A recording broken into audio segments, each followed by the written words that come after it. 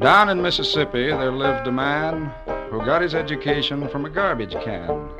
He got a lot of grudges and he got a lot of hates, and they put him in the Congress of the United States. Shame on Congress. Well, he went up to Congress, and there he sits, and he raves, and he foams, and he sputters, and he spits, runs around like a dog that's got the fits, biting people, scaring them. What do you do with a dog that's lost his wits? Cut his head off, send it to the Board of Health, have it looked into. Well, he writes a lot of letters and he writes a lot of notes.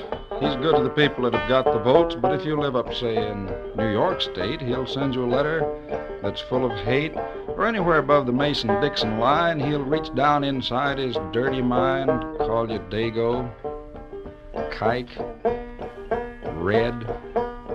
Well, blood is red, and a lot of it was shed to win the war on the other side.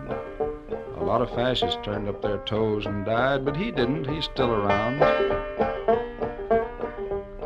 Well, he hates the Negroes, and he hates the Jews, and he hates the good people who pay union dues. He'd like to put the Constitution on the shelf and run the country to suit himself. No FEPC, no unions, no country. Well, I haven't mentioned this gentleman's name, for when I use dirty words, I feel ashamed, but I'll tell you. First letter of his name stands for blustering, balderdash, and just plain bull. Second letter stands for ill-tempered, ill-mannered, and illiterate. The third letter stands for lousy, legislative, lying lunkhead.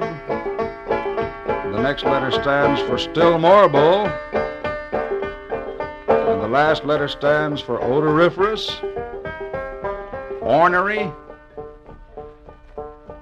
and obituary, which is long overdue.